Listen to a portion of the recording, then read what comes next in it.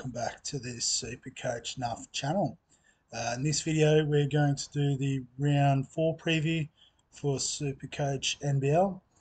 Um, so 366 points for the round, which is top 11%. We'll take that. Our season rank continuing to push upwards, which is nice. We're now inside the top 4,000. So things are going along pretty well, I think. But we'll have a look at the team. We'll come back to that. So I guess the team and how it went. So Travers was our VC with 41. So that's a solid score. Galloway with 53 has been really good. The other Galloway that we brought in is probably not so successful at the moment, but that's fine. Ulbrich, as a cheap option, is just ticking along. Huck Porty and Saar doing the business for us in the centres with 45 each. Milton Doyle, our captain, so 62. I'm guessing that was the pre-doubled score. So if that's the case, we did pick the right captain. 62 points in just one game, that's insane. 65, 62 back to back. Great choice. Valentine with a 40 and actually dipped in price, that's interesting.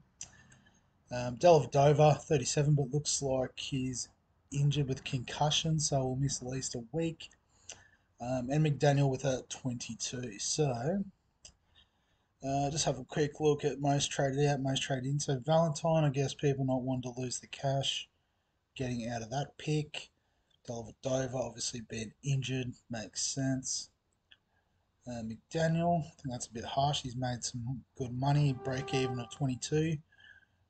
Maybe Bullets, they only play once this week, so I suppose. Doyle, that's interesting. Guess Tasmania does only play once, but he scored 60 points in the last 2 games. So that sort of doesn't suggest to me that it's a sell. And Kieran Galloway, so a lot of people not very happy with the 4, but I think that's fine. So traded in options, Jackson Cartwright, so from New Zealand there, back from their little US trip. I think Cairns has one more week, so there'll be definitely some Cairns players getting traded in. Flowers, so I think we traded him out last week and he actually went well, so he's reset his score. Might be coming back in. Goulding, another one we traded out, did alright with 53. And Gary Brown, cool. So I guess if we're following the crowd a bit, we're looking to get out of Dellavedova and Valentine. And we might even just slide Travers in there just so we can have a look at a couple of different positions. So round 3, Bolden, so another one we binned off early in the year. His break even must be alright, -6. We could get on a bit of Jonah Bolden. Bryce Cotton scoring well, but obviously need the money to get to him. What's his break even like? 49. His price isn't really going anywhere.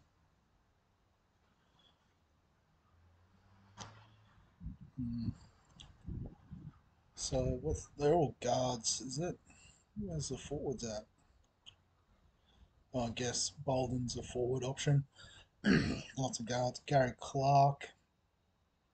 Should have actually looked who had the double game weeks before we commit to this. So only 6 games. So Southeast Melbourne would be one and Melbourne the other. So I guess we're targeting those teams, but also looking at the likes of Jackson Cartwright, who could be a good chance of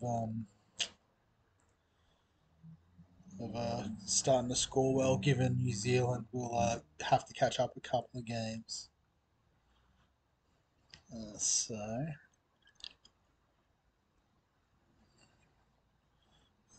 any of these guys from Southeast Melbourne, Cummins, so he's scored well, but not so much last week. Go back to points scored.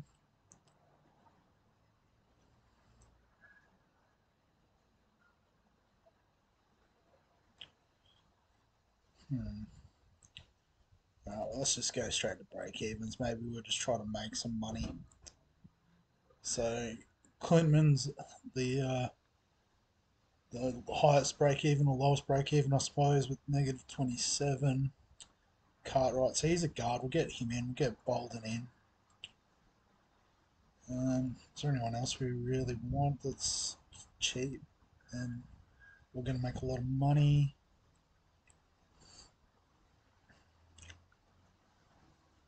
Maybe not. Do we find a spot for Flowers? Maybe. Hmm. We can leave that one, I think. Just realised I left the door open and the winds were going, so apologies if the audio goes to um, dirt. Alright, let's just do that. We'll run the two trades. We'll try to keep a couple of trade boosts. So, yeah, so that's, I guess, the trades. In terms of the team, um, I think Huckporty and Travers being on double game week means we've got to target that. So, probably go in that order. Doyle's a keeper for sure at that position. Um, yeah, so we can't really get anyone from forward to guard. That's okay. I think we'll just leave the team as it is. That starting five looks pretty solid.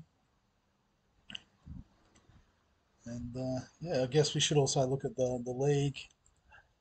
I think the first round of that kicked off on last week. Oh, hang on, I just realised that's the table. So me Emus did pretty well by the looks of it.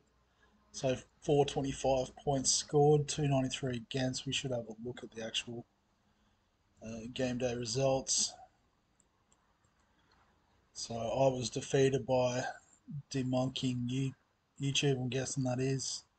So where did we go different? So I had Galloway on field.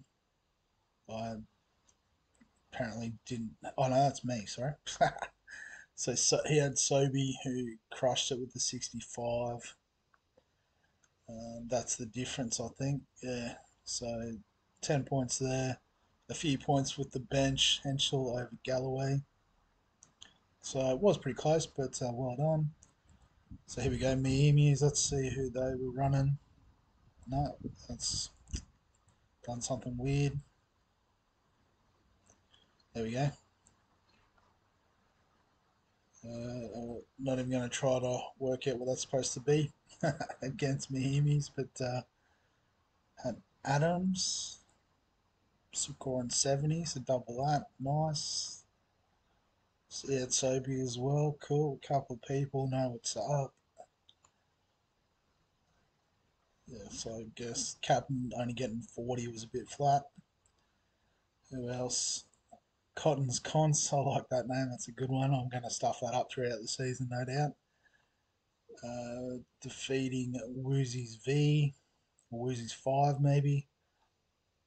That's Roman numerals there for you. Uh, cool. So Sobe looks pretty popular. Maybe we have to look at getting him in. Only in 10% of teams, but some pretty smart coaches in this group by the look of it. And the one-eyed eagle defeated by ball handlers. So a couple of solid names there too.